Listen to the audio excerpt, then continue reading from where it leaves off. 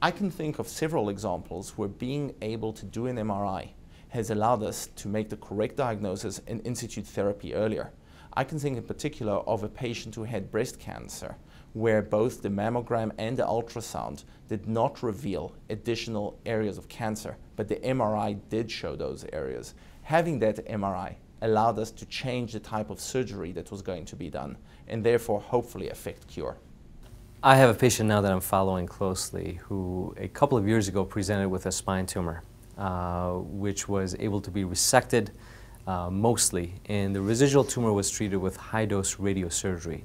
That entire treatment course and diagnosis was only possible because we could do MRI scans on this patient's thoracic spine.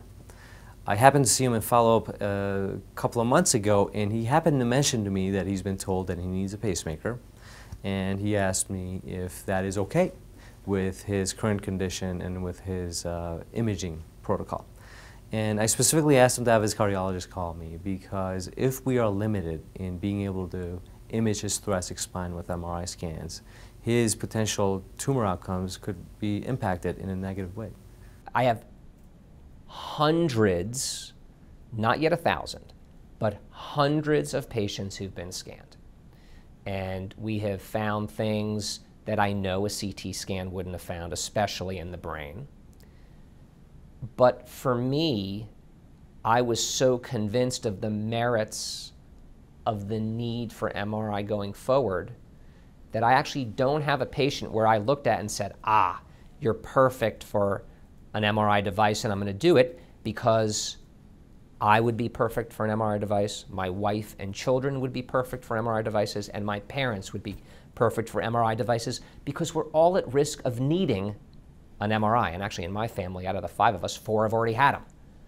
The golden retriever has not had an MRI yet, but pretty much everybody else has.